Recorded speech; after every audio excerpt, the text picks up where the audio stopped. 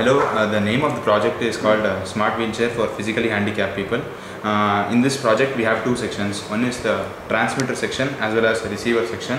In both the sections we have used an Arduino board to interface devices, and in the transmitter section we have interfaced with ADXL335 accelerometer, then an XBEE RF module and LCD device. The ADXL335 accelerometer is used to control the movement of the wheelchair. So depending upon the wrist movement, what we do, when we tilt our wrist, the wheelchair will move accordingly.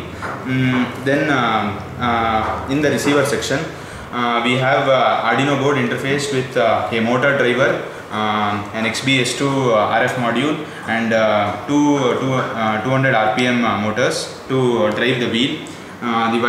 Each wheel size is 7 centimeter, and the movement of the wheelchair is 8 km per hour in forward direction, and it is 4 km per hour in right and left direction.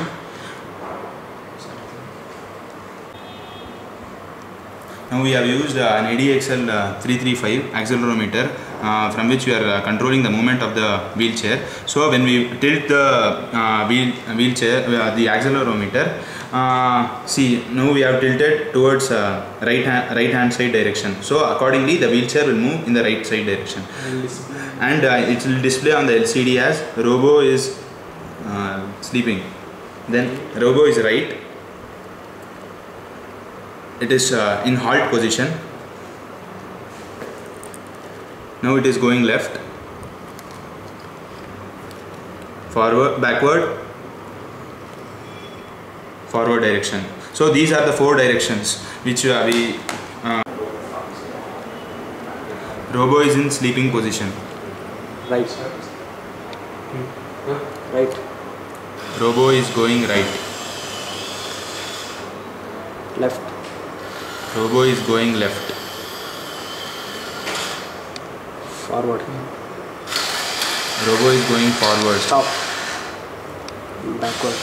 Robo is going backward. Right. So